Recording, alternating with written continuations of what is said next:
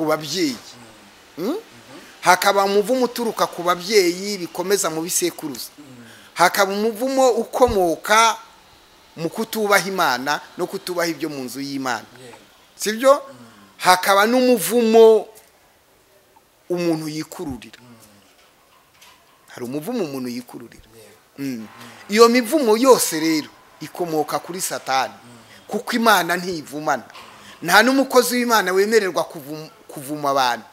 Oya, niba umukozi w'Imana tuzi Imana yabwiye ngo wowe ngo akanuka ukazakavuma n'ibyo, ariko wibuke kuriya yavumaga abapagani, yagiye kuvuma abakristo, agiye kubavuma bona hagati muri bo harimo intare igandagajemo, arahindura avuga ngo navuma gutaba Imana itavuma, kikaba wa muvumo wo mu maraso ukurikirana babaye.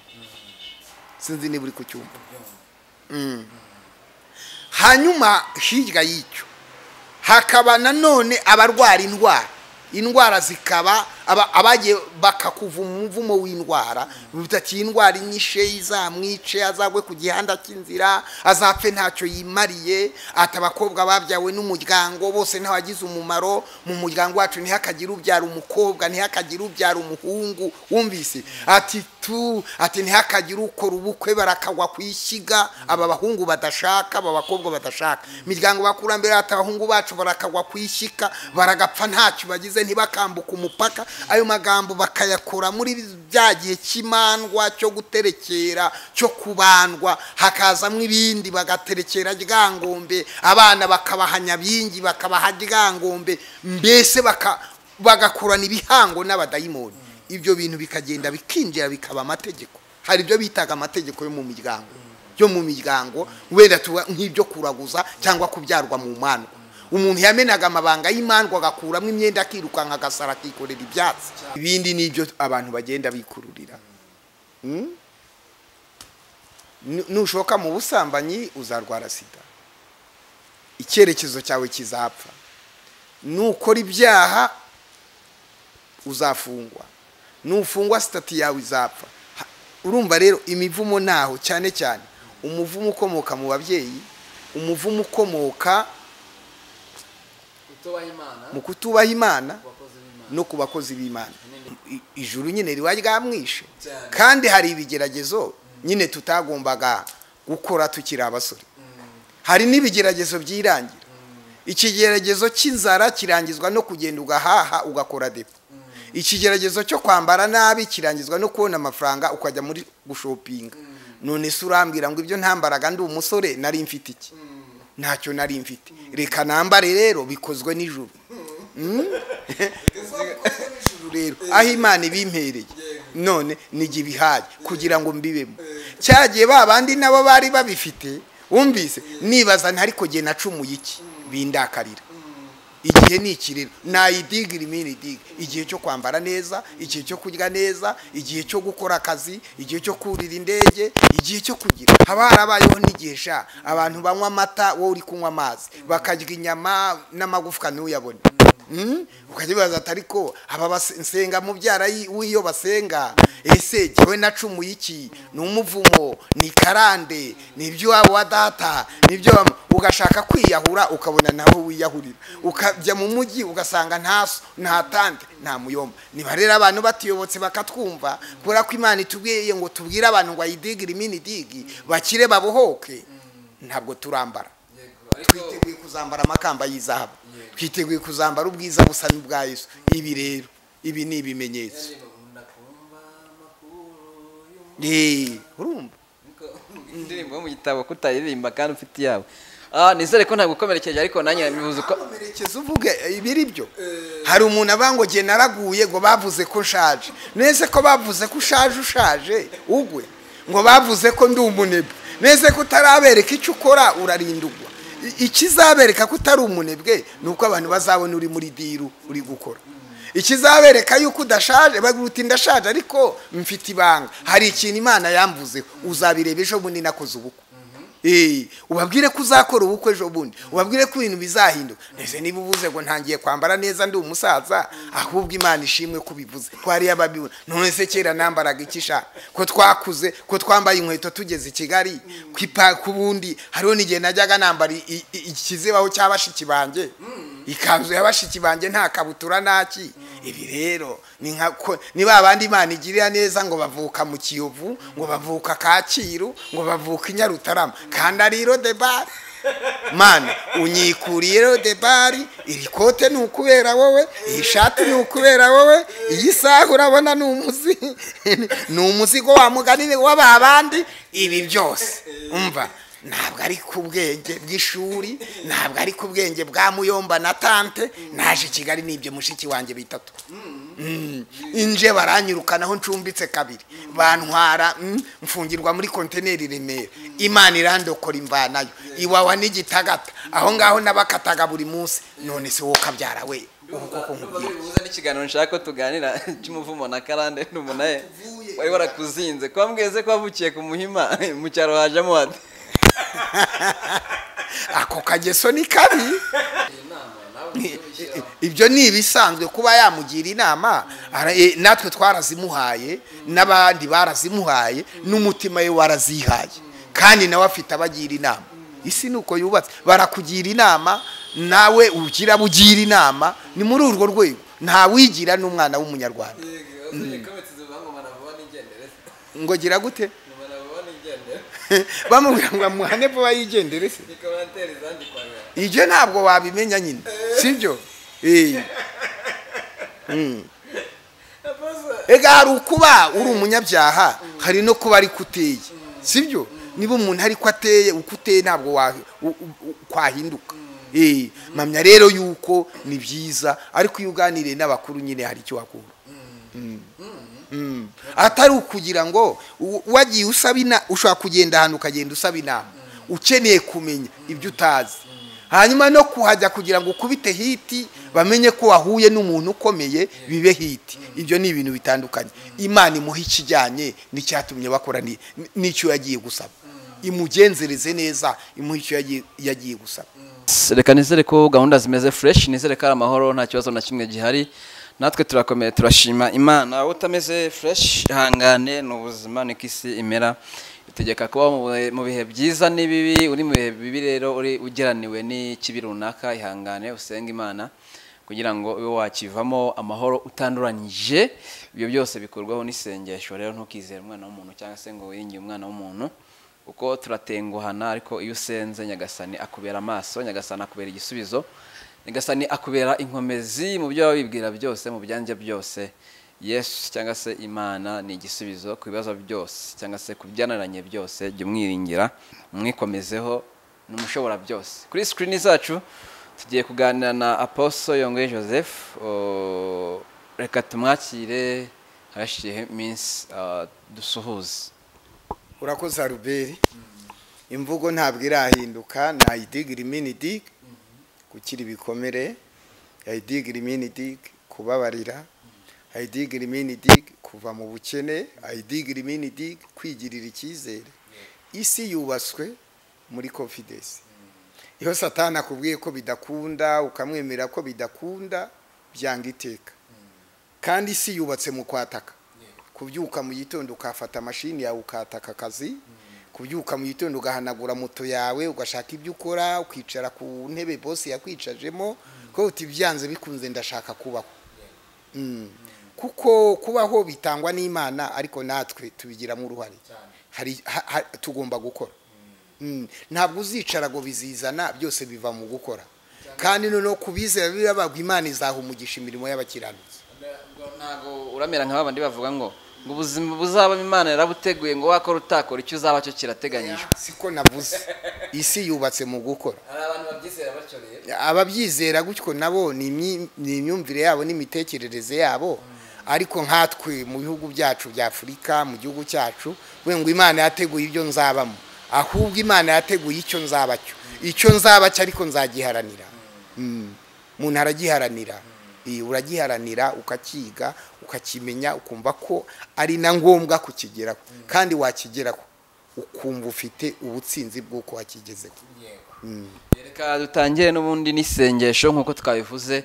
Abantu badukurikiye batameze neza, abantu badukurikiye bari mu maji atandukanye, reka dutangire dusenga, dutirane nabo kugira ngo iki kiganiro kitaza kubabera icyo kutarebwa bitewe nuko twagitangiye reka dusengane n'abo bantu batameze neza abantu by'umwihariko bafite ibikomere turacyari mu minsi 100 yo kwibuka ku nshuro 29 jenoside yakorewe abatutsi muri Mata 1994 ibaye mu Rwanda harimo umuntu ushobora kuba dukurikiye agiye ifite ibyo bikomere umuntu ushobora kudukurikiye atarababarira hari umuntu dukurikiye utarasaba imbabazi abantu benshi muri ubwo buryo reka dutangire n'isengesho. Nyagasani Imana iri mu ijuru mu izina rya Yesu, ijambo ry'Imana nk'umuti uvura byose, ijambo ry'Imana nk'imbaraga zikomeza buri muntu wese, ijambo ry'Imana haleluya nk'umuti ufite ububasha bwo gukanda ibibyimba ukabikiza, ijambo ry'Imana nk'umuti wihumure, ijambo ry'Imana nk'igisubizo ku bari ku isi hose. Turasengera umuntu ugiye kumva amagambo tugiye kuvuga muri iki kiganiro, umwuka wera rusho kumwigisha, umugambi w'Imana usore kuri duheje imbaraga zose za Satani mu izina rimwe rya Yesu Kristo wapfuye akazuka. Twatuye ku ibyishimo by'ijuru, umunezero w'ijuru ugiye kubana natwe mu izina rya Yesu, amen. Bose murakoze cyane, reka ntatinze nizere ko namwe mumeze neza muguwe neza muri amahoro. Turi amahoro turashima Imana. Ukuntu utambaye uri umusore usigaye byambara ushaje. Aho ukiri indwara niho utangira kuririmbira. Dushobora kuba twararwaye mu busore, tukarwara karande y'ubukene mu busore, tukarwara karande y'imyumvire mu busore, tukarwara karande y'ubushomeri mu busore, hanyuma mu busaza Imana ikica umuzimu.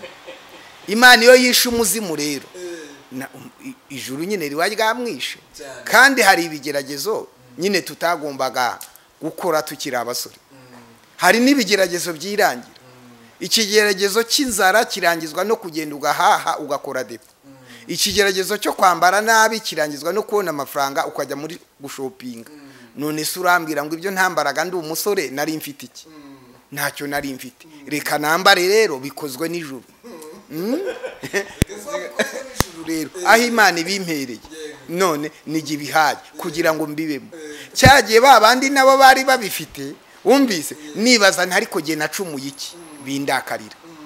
Igihe ni ikirero nayidigira imini diga, igihe cyo kwambara neza, igihe cyo kurya neza, igihe cyo gukora akazi, igihe cyo kurira indege, igihe cyo kugira haba harabayeho n'igihe abantu banywa amata wowe uri kunywa amazi, bakarya inyama n'amagufwa n'uyabone.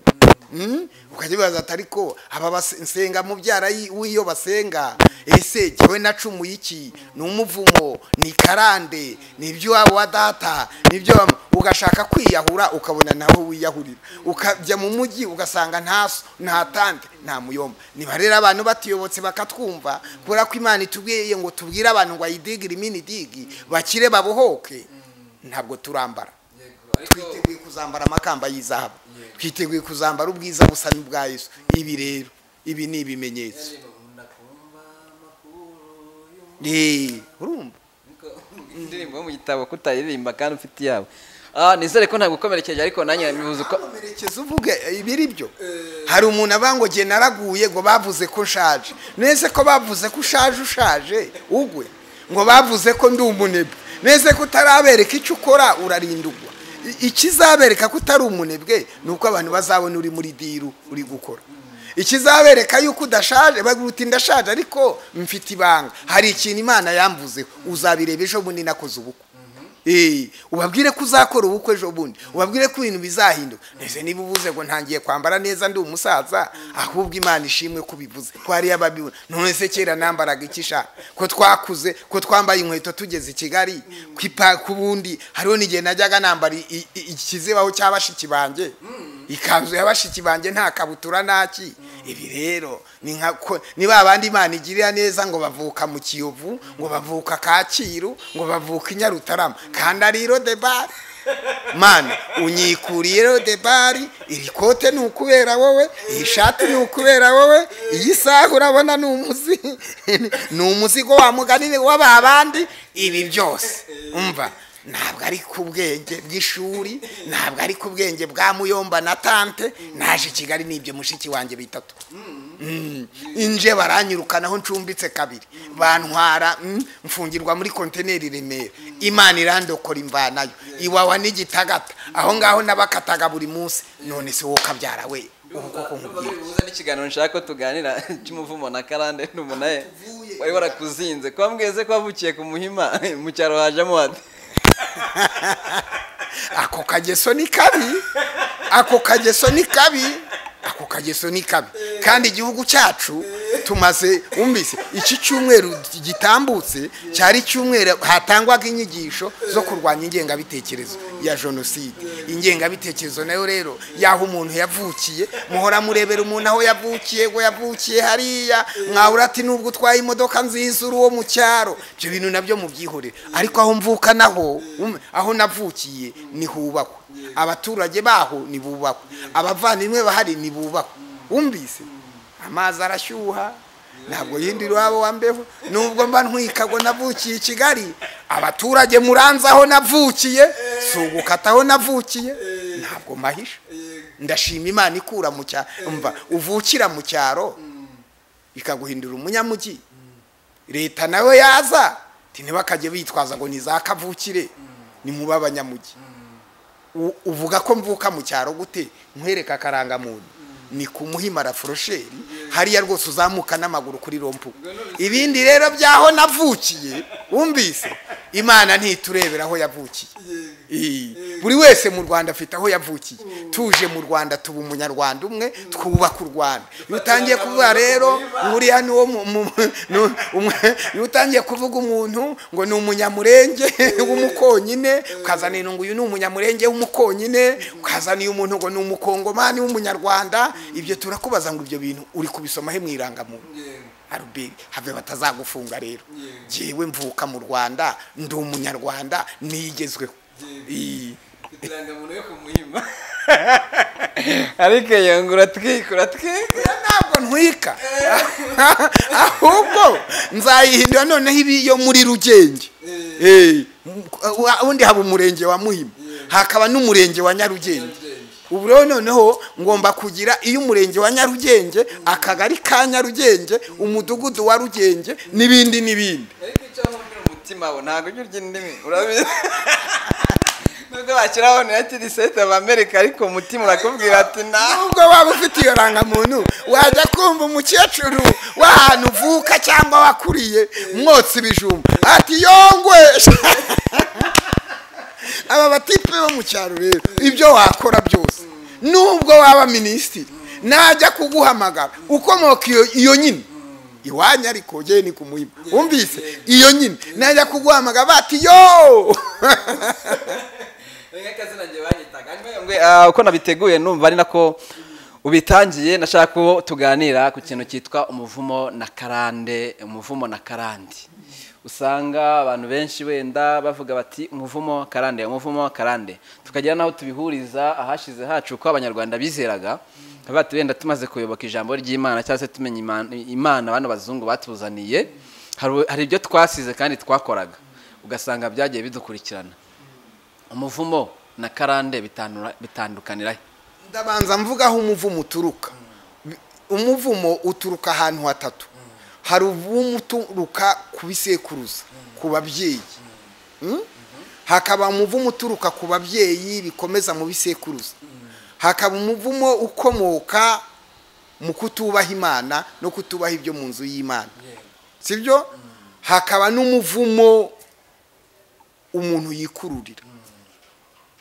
hari umuvumo umuntu yikururira iyo mivumo yose rero ikomoka kuri Satani kuko Imana ntivumana nta n'umukozi w'Imana wemererwa kuvuma abantu oya niba umukozi w'Imana tuzi Imana yabwiye ngo wowe ngo akanuka kazakavuma n'ibyo ariko wibuke kuriya yavumaga abapagani yagiye kuvuma abakristo agiye kubavuma bona hagati muri bo harimo intari gandagajemo arahindura bango navuma gutabimana itavuma narakarira gute abimana itarakariye umuvumo rero ukomoka ku babyeyi uwo muvumo uboneka gute ni umuvumo ukomoka mu bintu bikomoka mu bakurambere bacu bakera bagiye bakora byo kubandwa byo guterekera bakabyubaka muri kwa kubyubaka rero bikazagira uruhare ku bana babo bikazakujyana ku buzukuru no ku buvivi ugasanga ni ibintu biri mu maraso bibakurikirana kuko buriya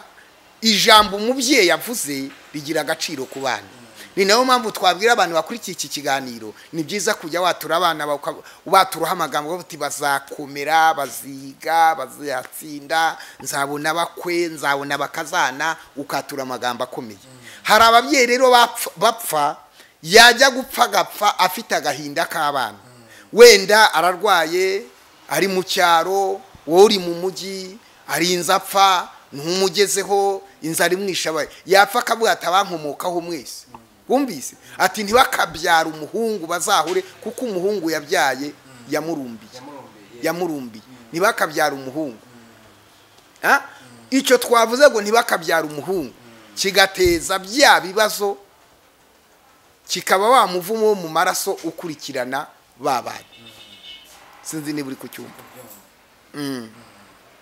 hanyuma hirya y'icyo hakaba nanone abarwara indwara zikaba abagiye bakakuva umuvumo w'indwara bitati indwara inyishe izamwice azagwe ku gihanda cy'inzira azapfe ntacyo yimariye ati abakobwa babyawe n'umuryango bose ntawagize umumaro mu muryango wacu ntihakagira ubyara umukobwa ntihakagira ubyara umuhungu wumvise ati ntihakagira ukora ubukwe barakagwa kwishyiga aba bahungu badashaka aba bakobwa badashaka imiryango bakurambere ati abahungu bacu barakagwa kwishika baragapfa ntacyo bagize ntibakambuka umupaka ayo magambo bakayakora muri bya gihe cy'imandwa cyo guterekera cyo kubandwa hakazamwe ibindi bagaterekera ryangombe abana bakabahanya bingi bakabaha ryangombe mbese bagakurana ibihango n'abadayimoni ibyo bintu bikagenda bikinjira bikaba amategeko hari ibyo bitaga amategeko yo mu miryango wenda nk'ibyo kuraguza cyangwa kubyarwa mu mano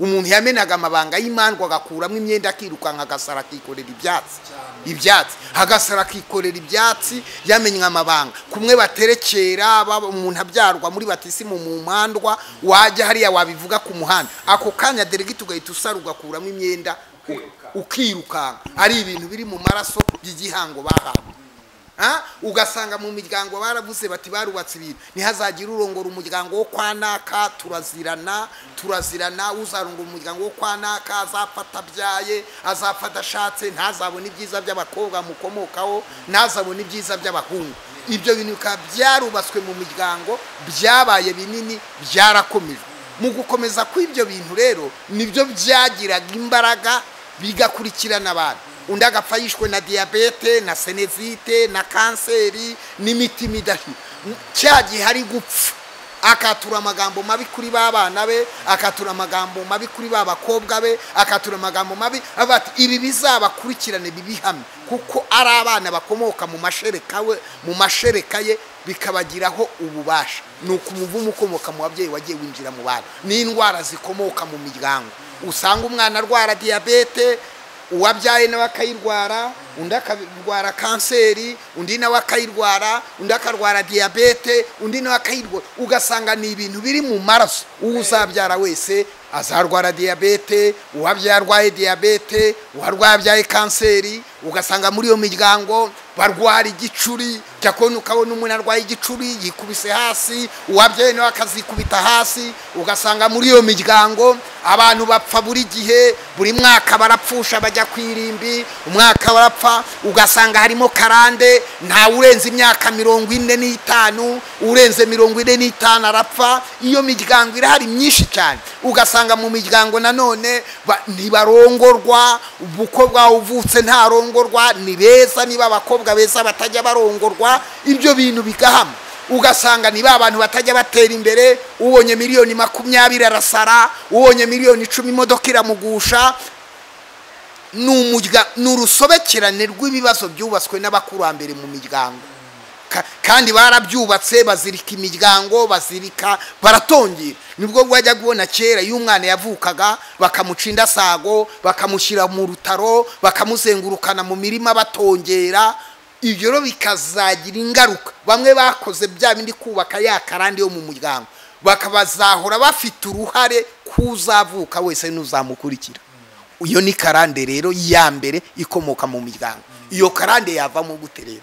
Nuko haboneka abantu mu miryango bakizwa bagasenga Imana, ibyo bitambo batambye bakabisenya. Kuko Imana ihamagara Gideyoni yamubwiye ngo genda usenye ibitambo by'iwanyu. Imana ihamagaye Aburahamu yabanje kujya gusenya ibitambo by'iwabo kwa Tera, arabisenya arabirandura. Hakenera imbaraga zisenya bya bitambo, hakenera imbaraga zisenya bya bintu byubatswe zikabirandura zigakora ibindi bintu. Izo mbaraga rero zikenewe ni imbaraga za Yesu. Nuko umuntu yarakijijwe akamenya ko biriho, akabona ibimenyetso by'uko mu muryango w'iwabo bihari, akabisenya. Atashobora kubisenya rero bikeneye umunyembaraga basizwa amavuta ugenda ukinjira muri uwo muryango. Hari abantu bagiye bampamagara banjyana mu miryango yabo, bagategura amateraniro nijoro, tukaradusenga mu miryango yabo, tugakuraho ibyo bitambo. Hari abandi bagiye bampamagara bakantegera tukajya mu ntara, Imana ikaduhishurira n'ibiti by'imiko by'iminyinya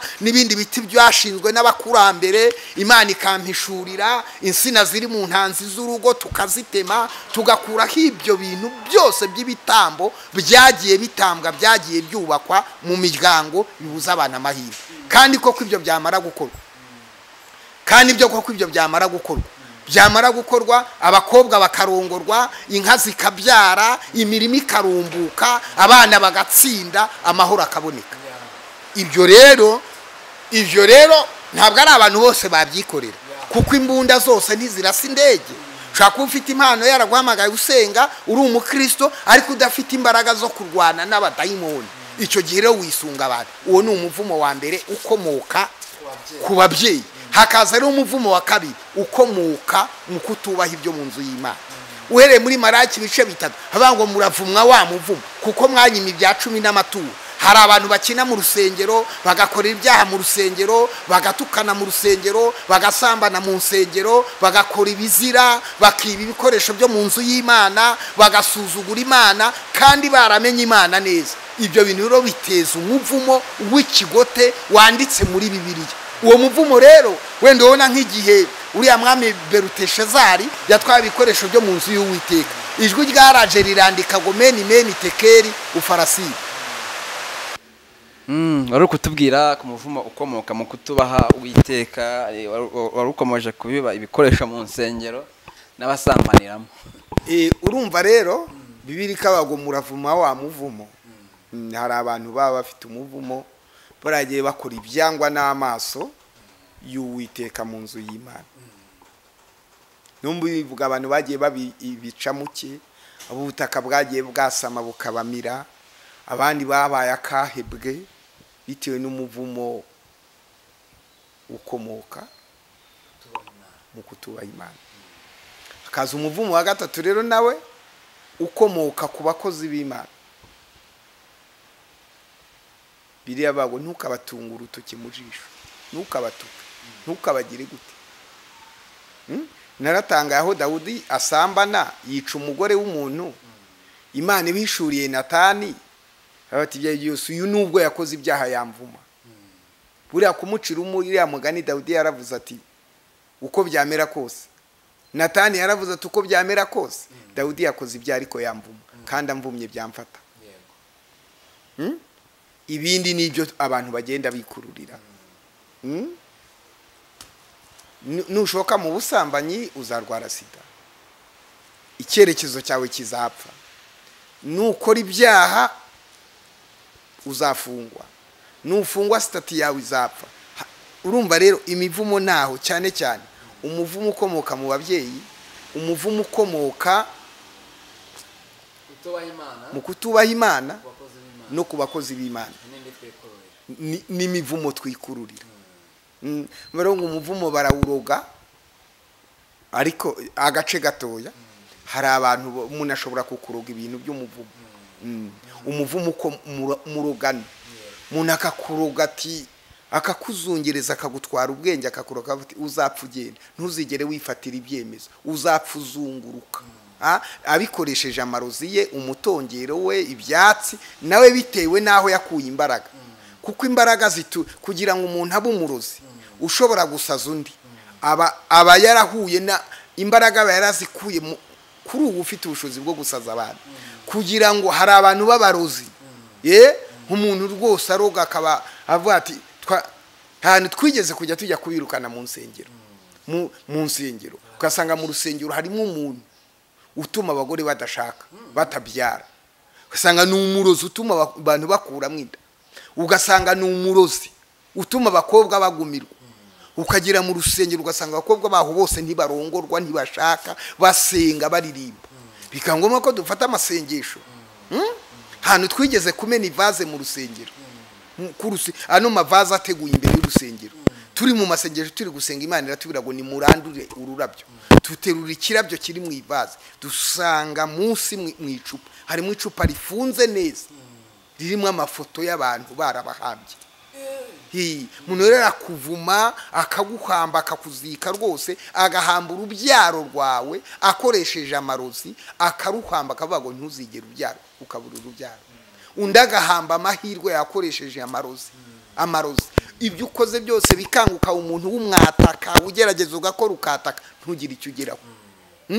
Umuvumo ukagukurikira akafata uzapfe werera niwe ubakuru, ugasanga ni umukobwa ufite discipline, uzi kuvuga, warezwe, isura nziza, tayi nziza, ariko barakurambagiza nimugoroba ati twabivuyemo, wagera mu ati twabivuye. Imivumo rero irahari y'uburyo bwose. Iyo tubwira abantu gukira rero, uyu muvumo wo mu muryango, umuvumo w'iby'abantu bikura mu nzu y'Imana, n'umuvumo murogano yose nta woroshye. Ibyo rero bikurwaho n'umuntu ufite impano. Ikindi twabwira, ntabwo ari abantu bose bafite ububasha bwo gukora deliverance, ni impano. Ushaka usenga iminsi 20, ushaka ushenga iminsi 40, iyi imivumo hari umuntu we yarasigiwe kuvuma no kuvumura. Kandi buri umuntu ufite impano yo gukorera abantu deliverance, agakiza abantu imivumo mu izina rya Yesu, akabohora abantu anakuvumye. Usanga dufite amasezerano tubwira ngo ntituzarakarira abantu. Umuntu ajya hari akantuka akavuga ibyo yishakiye, ariko nkaba nta murakarira, kuko murakariye yapfa, murakari ibyo nakwatura kuri we byamubaba. Wajya gusengana wiyirije uza, Imana ikavuga ngo umugaragu wanjye naraguhamagaye. Wumvise? Ntuzagira umuntu urakarira, ntuzagira umuntu uvuma, ntuzagira umuntu waturaho ibintu bibi, kandi kuko hari ibihamya byawe wigeze kubikora bigateza mbutiyaje, bigateza ibibazo, ukabyihanganira. Bisero nka wa muntu ukina karate, umukarate kubiza ufite za sentire zikomeye, nubwo wamucira amacandwe mu maso yakwihorera, kuko nago kubita uruki akagutera ingumi arakwangiza. Kugira ngo asohore imbaraga zo kukwisha, asohora imbaraga zo kukwihanganira. Niwo mukozi w'Imana rero. Numva rero n'umuntu umukozi w'Imana kubira ngo nakuvuma nakuzirikana, uzamubwire ngo mvuma, ntabyo afite, ntabyo ashoboye, ubizi ntiyabyatura, kuko ucyatura ati nakuvuma uba wamuvumye. Ucyatura ngo nakuzirika uba wamuziritse. Abakanwa kabo nikakinisha iryo jambo, bazi imbaraga zikari. Iyo mivumo yose rero ikomoka kuri Satani, ikomoka ku badayimoni, ntabwo iri mu bushake bw'Imana. Ubushake bw'Imana nuko indwara zidakwiye gukurikirana mu maraso, ubushake bw'Imana nuko ubyara ugakora umuryango, ubushake bw'Imana nukubaho mu mahoro, ubushake bw'Imana ntabwo ari ugupfa, ntabwo ari ukubabara, ntabwo ari ukurimbuka. Ibyo byose rero bikorwa na Satani n'ingabo ze z'abadayimoni. Ubwo ni ku muvumo twigire kuri karande, buriya karande n'inyatsi birahura harya. Wa muvumo nyine niwo ubyara karande. Impamvu byita karande, noneho havumwe umuntu umwe, ariko n'uwabyaye aravumye, n'uwazabyara aravumye, bakabyita karande. Ni ikintu ni indwara ya diabete irwara umuryango. N'uwabyaye azayirwara, n'undi azabyara azayirwara. Niho bahera bavanga ibintu n'uruhererekane, n'uruhererekane ruri mu maraso, n'uruhererekane ruri mu muryango wabo, nuko bigenda nta kundi. Ugasanga mu muryango bose barasara, ugasanga mu muryango bose bashenye. Nyoko yashenye urugo, murumuna washenye urugo, murumuna wasenye urugo, kandi n'abantu mwitonda ntimuri abasinzi, ni ibintu biri mu maraso bya karande nyine bibarandaranda. Hanyuma se kujya uturenganya uvuga ngo ntimurashaka, wowe n'iki ko tudafite karande? Kuki tubwira ngo ntiturashaka udakora deliverance ahubwo? Umuntu bamenya yuko arwaye ari uko agiye kwa muganga bakamupima. Njewe rero mu buryo bw'umwuka hari ndeba umuntu nkamupimisha amaso ataraye, nkabona ko afite karande. nkayirukana. Hariho n'abanega ntiwabonye mu materaniro wacu hari igihe ntangira guseruka umuntu dayimoni zirabwejaguye ngo turapfuye ngo Joseph aradutwitse kandi ntanamukozeho. Ego umuntu aza gusenga atazi bimurimo, imbaraga z'Imana zamanuka, umwuka wa karande, umwuka w'abadayimoni za nyabingi n'ibitega bigahita byirukanka byumvise umwuka w'Imana. Ariko wowe nta karande ufite, ahubwo ufite umururumba wo gushaka amafaranga, uhora uvuga ngo ntaragwira. Ibyo byose umuntu wamaze kubimenya neza akabimenya neza akora iki? Mugira inama ya nyuma. Icyo akora ni yizera umwami Yesu.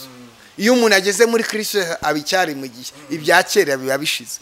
Ariko hari ibidashira, kuko ega kuba muri Kristo Yesu bitukura mu rupfu rw'iteka, bikadukiza imivumo yose, bikaduha ubugingo bwose. Ariko kubamenye ubwo butware bwo kuba muri Yesu, abamenye ubwo butware bwo kuba kuri Yesu birakoreka. Hari abandi bari muri Yesu rero nk'umunyenga, kuko wavutse ugasenga nawe ugasenga, ibyo bintu bibarimo. Ubundi nta mukristo urwara indwara ikurikirana mu maraso. Niba uyirwaye, mama wawe urwaye indwara na mama warwaye na sokuru no mu muryango urwaye, umpamagare kuri 078854 ngo ukore deliverance. Nta mukristo urwara ibintu. 0788541118. Wumvise? Nawe urumva nyine mba nafatiyeho.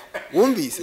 Noneho rero ampamagare, kuko mama wawe kuba yarwaye diabete warakijijwe. Ni ukuri ibyo bintu ntibikwiriye kugufata. Iwanyu kuba batarongorwa warakijijwe, ni wowe uzaca akagozi urongorwa. Kuba iwanyu ingo zisenyuka warakijijwe, ni wowe rutazasenyuka. Imana iguhamagaye kugira ngo utsembe iyo mivumo y'iwabo wasusembe iwabo wanyoko, ukubiturandure, wubake igitinyiro, wubake icyubahiro, bigaragare yuko nyine wasenze Imana. Hari impinduka zaje iwanyu, kuko yagakiza umuntu yakira agakiza mu muryango. Imana ivuga ngo genda uhindure imyumvire y'umuryango wawe, genda uhindure gakondo yanyu. Muri gakondo uhindura rero urakuraho ibidashoboka mu miryango, ubaka ibishoboka.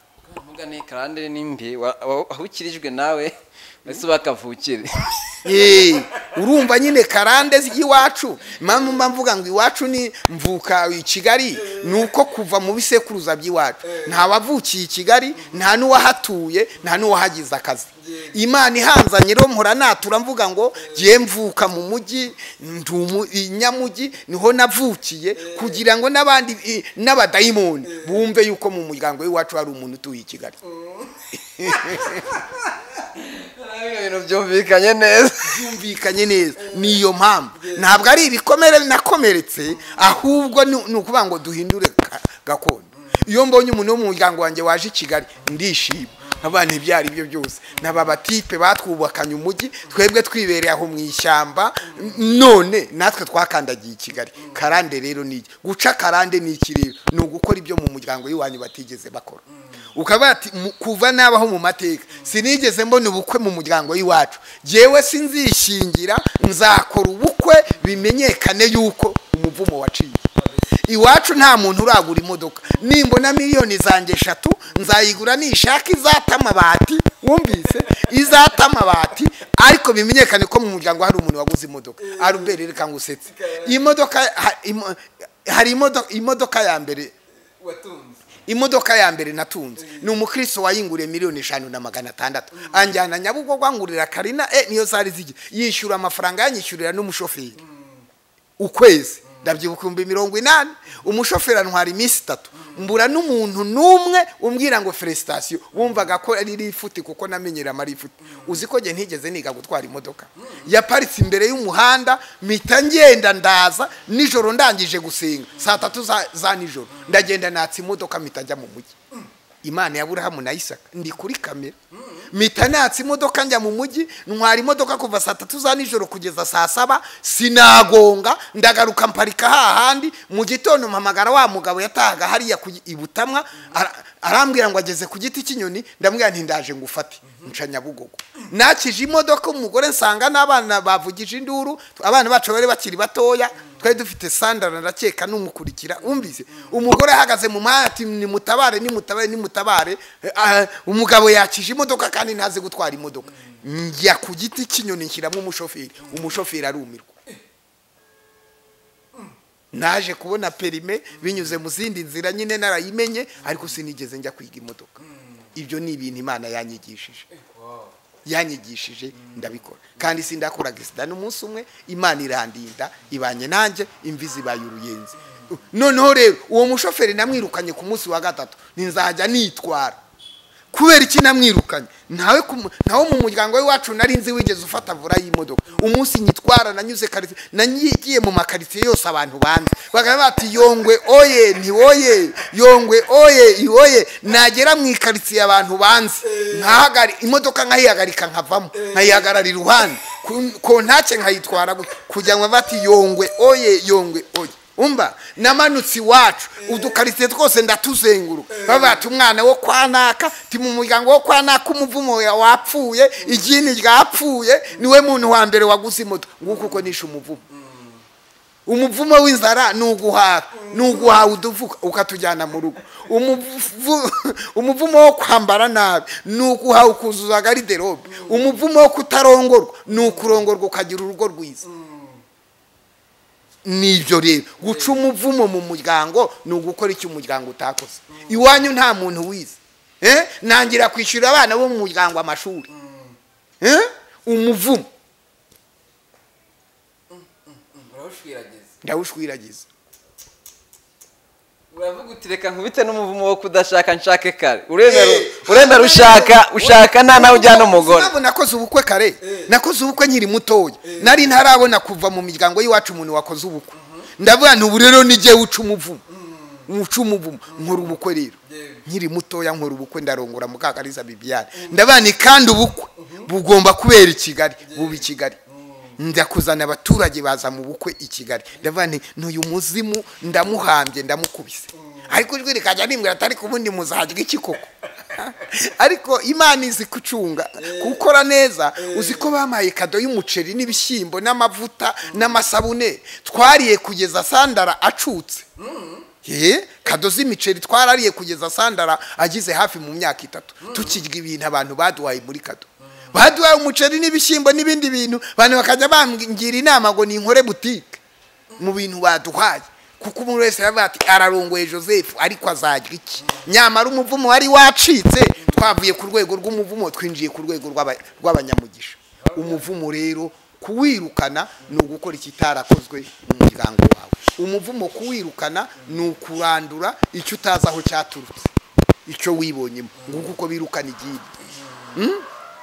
Ntuzambwira ngo umuvumo nibyo. Niba uri i Kigali akaba ari ibintu utigeze ubona mu muryango w'iwanyu, niwo Imana yahaye umugisha ngo ujye kubikora. Wikwirukana abavandimwe bawe, wikwirukana biwanyu, wikumva ko kubigira.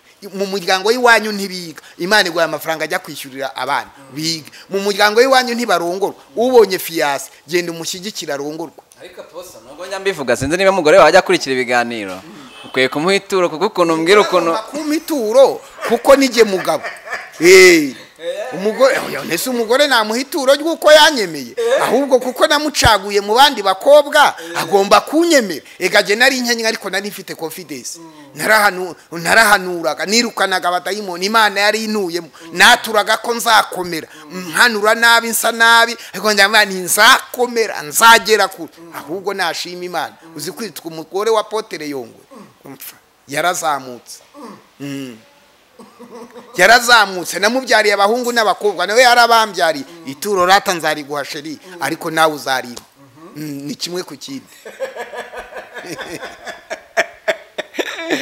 Uzarimwe kabisa ararikwiye. Hanyuma se iyo uvuze ngo umukobwa wakanze cyangwa umusore wakanze mpamagara musengere, ubikora mu huye buryo? Jewe se ni yambunda yanjye ibasha guhanura indege, ni yambunda yanjye mu buryo bw'umwuka ibasha gutwika burende, ni y'amaso yo mu buryo bw'umwuka mfite, ni yampano mfite. Umvi idakomoka noneho kuba kurambere, ikomoka ku muhamagaro n'agakiza ka Yesu yo gutegeka ibintu. Ni cya gitinyiro mfite mu Mana, ni ya capacity y'ubushobozi nasomye Bibiliya nsanga mbifitiye ububasha, ni kwa kwizera kundimu, nizambaraga nakuye mu masengesho yo kwiriza ubusa iminsi myinshi. Ntavuga muri kamera, Imana irambira ngo nguhaye ububasha.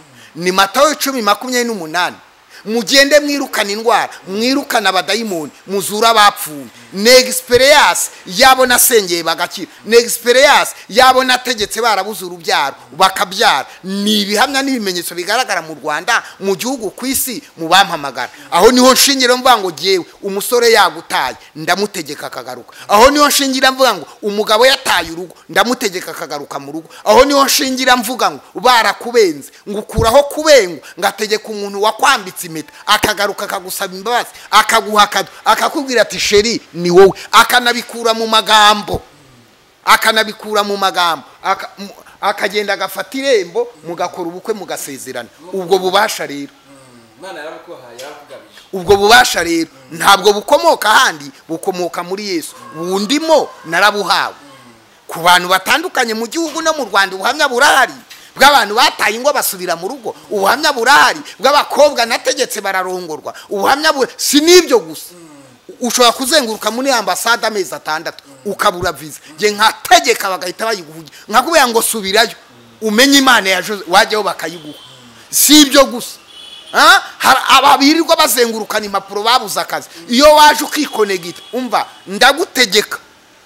ndategeka ahantu wakwinjira ati niwe mukozi twari dukeneye feva y'Imana ikakuzamo kwikonegita mugabo yazakubwira ngo umugore amaze iminsi arara yambaye imyenda ugategeka uya ibyo nyine nubundi abantu barara bambaye umva nawe utuntu ubutambitsemo nubundi abantu barara bambaye ibyo rero nyine ingo zasenyutse ndazitegeka zigasubirana kuko abo ni abazimu basenya ingo abo ni abazimu babuza abakobwa gushaka abo ni abazimu bateza inyatsi abo ni abazimu batuma abakobwa basanzira iwabo iyo ni inyatsi izo ni karande ndazitegeka rero kuko ega ibintu byose bigira amatwi yumva abakozi b'Imana ndayibaza ngo dayimoni washe gukora iki ati nakaniwe wanyohereje soka ikabwejagura ikagenda mwisi y'umwuka rero ako nakazi nahawe ahubwo ntabishoboye naba ndi umunyantege ahubwo ibyo mbitegetse ntibikunde naba mfite ikibazo ariko bana mugani mu mazimisi mbona impfu ziriho abana bagakenyuka birashoboka ko umuntu agutangamo igitambo igitambo baragutamba igitambo wangu ega hari abantu nkuko nanjye mpagaze aka kanya vuga ngo narikonegise mu mbaraga z'Imana nkanjye narikonegise mu mbaraga z'Imana niwumva niba hari umurozi muziranye wa Ruberi cyangwa hari abantu bo mu muryango y'iwanyu baroga cyangwa nawe uroga cyangwa na fiyasa bufite wumvise nabonye unakorana n'ibiganiro n'abapfumu wumvise bafite imbaraga babwire bakora akanama kandi mugoroba babwire bakora akanama kandi mugoroba bagira inkuba bagira ibitega bagira ryangombe bagira imandwa babyohereze kuri Yongwe biresubiro bibakubite bibavunagure bibatwike kuko Yongwe ntarogo impamvu ntarogwa niki nuko nakiriye Imana iri hejuru y'abarozi n'abapfumu n'abakonikoni ngizera gutyo niba hari umuntu ufite twaside utundi tuntu bagabura utuza mu mikungugu utwo bashyira mu cyayi azancungaho ndi kunywa jugunyemo nabona ngiye kwa muganga ntibikunda iyo niyo miterere ya Joseph nizo mbaraga zindimo nibandoga nibanyica nta nkuba nta gini reka ngo kimwe ngo ikintu cyamfashe hano ngo cyafata hehe cyakoherezwa nande ntibikunda njyewe Joseph ntabwo bikunda Yesu ndimo ntibamuroga ntibamuzimba bandoga babapfumu niba babapfu njya mpishura ibyabo babigerageza bandoga se gute ngo banzinze ngo ibintu byanjye barabizinze ngo harama katika jinares wazinga ibyanjye gute wazinga business yanjye gute wazinga abana banjye gute wazinga ibyo namba sinzingwa ahubwo ndazingura sindogwa ahubwo nirukana uburozi baroza abantu ntabwo nta muvumo mfite ahubwo ntanga umugisha mu izina rya Yesu none subwo ibyo biri mu maraso ndi kuvuga biri mu mitsi biri mu misokoro ibyo nibyo Yongwe ni nabyo byatunyuza kundeba ngo dukora ikiga ko ari byo jewe se nizo ndanga gaciro zanjye nibyo mbaraga z'Imana zindimo nibyo bubasha bindimo niyo connection mfite nicyo kirere nkoreramo uranshyira mu kintu kirere se gute ntabwo umurozi yankurura mu magini ya mbone ntabwo yanshira mu rwabya rwa mbone nubwo bajya kuraguriza Joseph nubwo wajya kuraguriza Joseph niba hari abaragura wumvise muri rwabya ntabwo yakubwira ngo reba Joseph mu rwabya nibikunda urwabya rwe ntirwambona ngiye gushaka amafaranga nyatanga niba atakugira agaca nzayo ntabwo bikunda umva nubwo watanga isambu ya so n'iya soko abo ngabo bakora ibyo ntabwo mbemera kandi ndanabarwanya nkabasenyera babuze ibyo batanga ngo babishobore ntabwo bikunda nta nkubikubita burende nta nkubikubita burende kirazira nta nkubikubita burende iyo ndi mu ndani ya Yesu na burudika ndi mu ndani ya Yesu utwo tuntu twose ni nko gutera burende amabuye ntabwo bikunda iyo uri muri Kristo Yesu wawuzuye imbaraga wumvise zindenga kamere imbaraga mu rukigijya ngo ni imbaraga bita donamis imbaraga ziri hejuru y'ibyogajuru ziri hejuru y'ibifaru nka zimwe ziteza umutingito izo mbaraga subwo wazipima waziterura waziroga wazigira gute twe turirira byose niba ari n'umukristo uri kunyumva ningi wazandoge oya ni hari n'umuntu uri kunyumva agwayitura ukagira ubwoba inde baravuga abanyembaraga ukazanamo nabo we ibyo byihorere wangu iyo ni imikino yo gutwika oya iyo ni imikino yo gutwika byihorere byihorere uriya yagira imbaraga yazigira niba ushaka kuvuga ko afite imbaraga cyangwa ko biriya bikora narakubwiye ngo uzaze nguhe wumvise uzaze nguhe ihene yaravuze ngo ntago urwaye iyo hene yabirenganye ahubwo n'urwara uzamuhamagara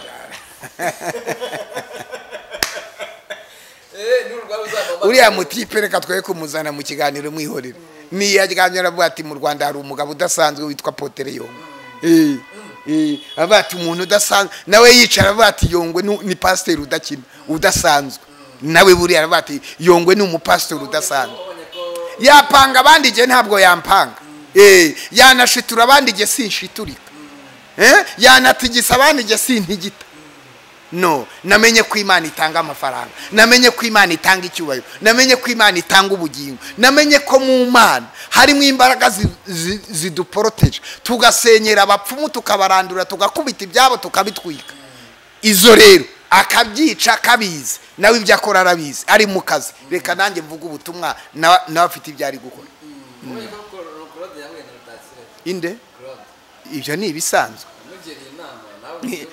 ibyo ni ibisanzwe kuba yamugira inama natwe twarazimuhaye n'abandi barazimuhaye n'umutima we warazihaye kandi nawe afite abagira inama isi nuko yubatse barakugira inama nawe ugira bugira inama ni muri urwo rwego nta wigira n'umwana w'umunyarwanda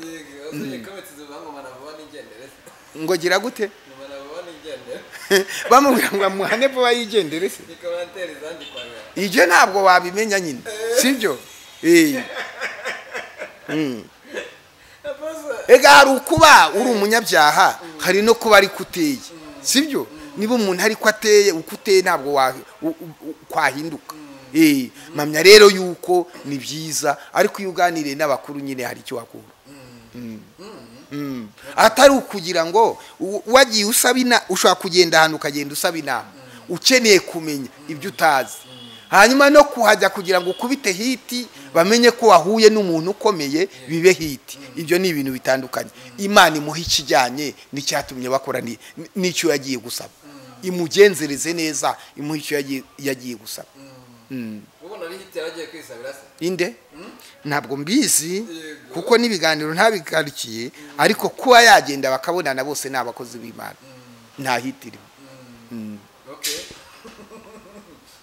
murakoze cyane reka mbasabire umugisha ku mwanya mwaduhaye n'abadukurikiye bumvaga kino kiganiro Imana bumugisha dusoza ngira babwire yanima ariko noneho utihuta buhoro tubabwire ngo ayidigire imini dig ibiyo tubivuga tuba dufite confidence z'uko biba abantu nibaduhamagare tubasegere babohoke hariya za Canada hari i Burayi hariya mu bihugu by'Abarabu hari abantu bagiye mu bihugu by'Abarabu bashaje batazarongorwa n'Abarabu bagaruke mu gihugu cyabo bakora ubukwe babyare bakora umuryango twubaka u Rwanda rwacu ibi tubibwira bari mu Rwanda tubibwira muri East Africa tubabwira abanyarwanda bene bacu tubibwira abakongomani Imana irakiza Imana irabohora niba hari ibintu bikuri mu mubiri bigutera mamagara ngo usengere mbyirukane mbisubize kuwa byoroheje bimutwike nkuko nawe arara gutwika avuga ati sinzongera gukora ubu ega Yesu yaravuze wumvise yaravuze ngo ntihakagire umurozi uba mu Isiraheli.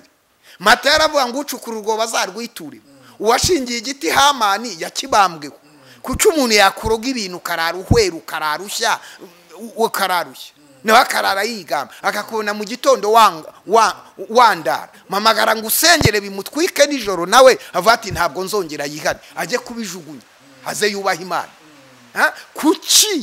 Kuki wabona fiyase bwa mbere umuntu akakwicira ubukwe muturanye mujyana ejo akongera akica ubundi aho kubise hose Satani akashinga ibiri mamagara uwo yica ubwiwe hanyuma mubazo wamuhaye ako kazi ko kwica ubukwe bw'abandi. Ibyo rero nibizere ko imbaraga z'Imana zibikora, nibizere ko bidakorwa n'ibyatsi n'ibyo twahiye, bikorwa n'imbaraga z'ijambo ry'Imana. Kandi mu Mana ndumwe mu bavuga rikijyana, mu Mana ndumwe mu banyamasengesho basenga Imana ikumva. Ntabwo nahira imiti, ntabwo ntera inshinge, ibyo mbikora mu izina rya Yesu. Ayidigiri mini digi gukira ni nonaha, kubohoka ni none. Niba ubyizeye rero ni 0788 ni 54 11 0788 54 11 niba wumvise ubu butumwa busangize mugenzi wawe umubwire uti hamagara iyi nomero bagusengere ubimwumvishe unamwizerire kugira ngo umuntu akire. Hari amahame 7 wizera kugira ngo ukire. Ihame rya mbere ugomba kwizera ko Imana ishoboye kugukiza. Ihame rya kabiri ugomba kwizera ko ndi umukozi w'Imana ukanyizerera ko mfite ububasha bwo kugukiza. Ihame rya gatatu ugomba kuba ufite confidence kugira ngo ngomba gukira. Pana kugira ngo iyi ndwara ni yanjye ngo ibi bintu nibyo mu muryango ni ibyacu byita ibya Satani we kubyita ibyawe we kubyita ibyo mu muryango. Ihame rya gatanu hagomba kwaturura ibyaha wakoreye muri icyo kigeragezo ukabivamo. Ihame rya gatandatu wumvise ugomba gukofirima ko wizeye. Ihame rya karindwi ugomba gukorerwa deliverance nakubwira ibyo wubahiriza ugakira ukabohoka. Imana ibaha umugisha mu izina rya Yesu, amen. Dusenga Imana. Nyagasani Imana iri mu ijuru kumugisha amagambo yose tuvuze. Ayidigiri mini dig gukira ni nonaha, kwizera ni nonaha, kubohoka ni nonaha. Umuntu wese wumva aya magambo akizera ko mbifitiye ububasha araza gukira mu buryo budasanzwe, arabohoka mu buryo budasanzwe, azashima Imana mu buryo budasanzwe kandi azatanga ubuhamya mu buryo budasanzwe mu izina rya Yesu, amen.